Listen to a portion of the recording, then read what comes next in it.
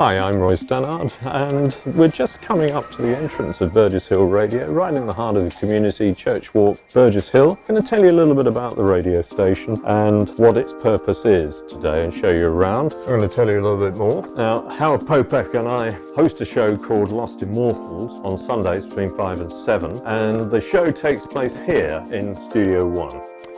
Well, we're sitting in the main studio of Burgess Hill Radio. This is the studio that most of the programming comes from. We have a second studio which is used for news and editing and that kind of thing. The radio station is one of 300 community radio stations in the UK. They're getting ever more populous because Ofcom, the government body in charge of the radio industry, wants to promote them because they provide on-the-ground coverage of news, weather, entertainment, events, which other radio stations, they don't have the manpower to do it. There's no profit involved, which means that all the money raised through advertising or anything else can go towards the running of the station. It started broadcasting in October last year after a 2-year process of winning the license. Now Howard is going to take the story on from here. I worked with Roy on our Sunday programme, Lost Immortals, and I knew very little about community radio until I met Roy. And I've been an avid radio listener since I was a child, which as you can see was probably some long while ago, mainly listening to music. I knew the term community radio, but I didn't really at that point understand the advantages to people that, like me, love music. Predominantly, you're not beholden to a playlist where you have to rigidly adhere to because of the nature of the advertising that happens in a national radio station. With community radio in Burgess Hill in particular, there's considerable flexibility on the playlist. You can introduce your own level of personality, and it's the flexibility generally. The fact that it's local, it goes out quickly, it has fantastic coverage because of streaming as well as FM. Altogether, a really enjoyable experience, as it would appear to be so for our many listeners.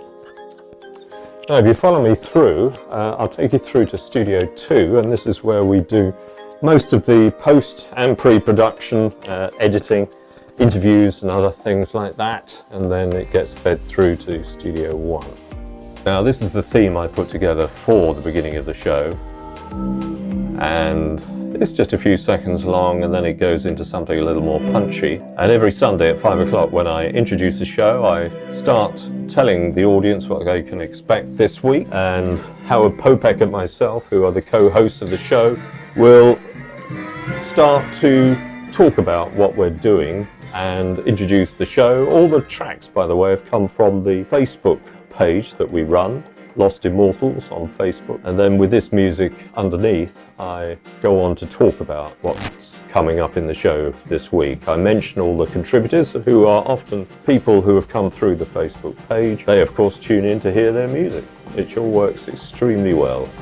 Well, I'm just finishing editing the show, putting the tracks in the right order, making sure all the levels are okay. That means we're ready to start broadcasting. The time is about 10 minutes to 5, and I'm waiting for Howard to arrive.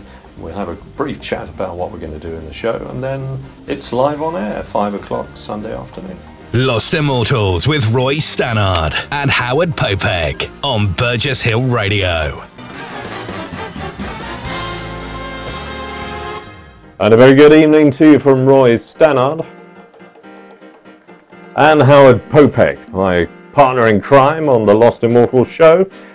We meet together every Sunday between 5 and 7 to present the Lost Immortals show, the show where we resurrect tracks, don't we, Howard? We resurrect them, we defibrillate them, we bring them back to life, mainly from artists who were either famous and had tracks that got nowhere, paradoxically, or music which was truly wonderful and the band or performers didn't get the breaks at the time. That's brilliant. Well, we're going to introduce the show this week with a favourite track of mine from 1985, Child of Love from the Lemon Trees. So stay tuned, we're here until 7 o'clock. After 7 it's Dan Whaley with Outer Limits, so it's a whole evening of fantastic entertainment in store for you. And it's good, clean, wholesome entertainment, Roy.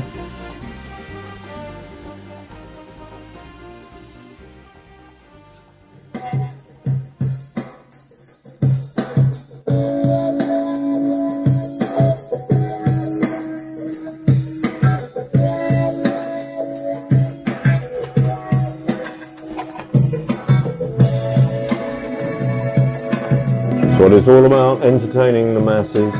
Well, Burgess Hill. Could we say it's opium for the masses? No. Oh, couldn't we?